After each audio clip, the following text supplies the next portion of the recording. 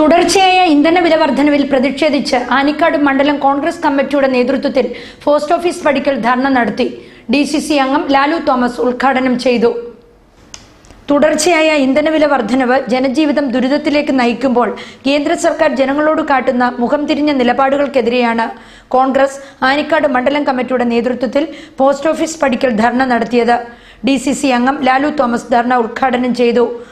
നമുക്കറിയാം, കഴിഞ്ഞ 23 ദിവസമായി പെട്രോളിന്റെയും ഡീസലിന്റെയും വില ഓരോ ദിവസവും കൂട്ടിക്കൊണ്ടു പോകുന്ന നയമാണ് കേന്ദ്ര ഗവൺമെന്റ് സ്വീകരിച്ചിട്ടുള്ളത്. ഒരുപക്ഷെ ഇന്ത്യ കണ്ട ഏറ്റവും വലിയ വിഷമം പിടിച്ച ഏറ്റവും വലിയ മഹാമാരിയിൽ ഇന്ത്യയിലെ ജനങ്ങൾ മുഴുവൻ അകപ്പെട്ടിരിക്കുന്ന ഒരു സാഹചര്യത്തിലാണ് ഈ കോവിഡ്-19 മറവിൽ കേന്ദ്ര ഗവൺമെന്റും സംസ്ഥാന ഗവൺമെന്റും ജനങ്ങൾക്ക് വലിയ തോതിലുള്ള നികുതി വർദ്ധിപ്പിച്ച് അവർക്ക് ജീവിക്കാൻ പറ്റാത്ത സാഹചര്യത്തിലേക്ക് തള്ളിവിടുന്ന ഒരു സാഹചര്യം ഉണ്ടാക്കുന്നത്. ഇപ്പോൾ ഇവിടെ സൂചിപ്പിച്ചതുപോലെ ഇന്നത്തെ പെട്രോൾ വില 80 രൂപ 40 പൈസയും ഡീസൽ വില 76 രൂപയുമായിട്ട് മാറിയിരിക്കുന്നു. അപ്പൊ ചിലരൊക്കെ ചില പ്രചരണങ്ങൾ നടത്തുന്നു.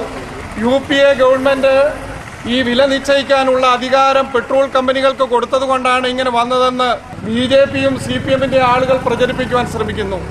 മണ്ഡലം പ്രസിഡന്റ് PT എബ്രഹാം അധ്യക്ഷത വഹിച്ചു.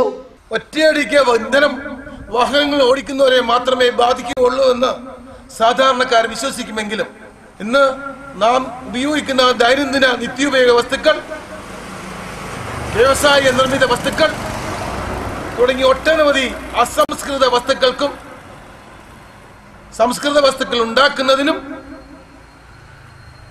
ഓർഗാനിക് സംയുക്തമായ പെട്രോളിയം കോമ്പൗണ്ടുകൾ കൂടിയേ തീരൂ. അതുകൊണ്ട് ഉപ്പ് തൊട്ട് കർപ്പൂരം വരെയുള്ള എല്ലാ മേഖലകളിലും ഈ വില വർധനവ് ബാധിക്കും.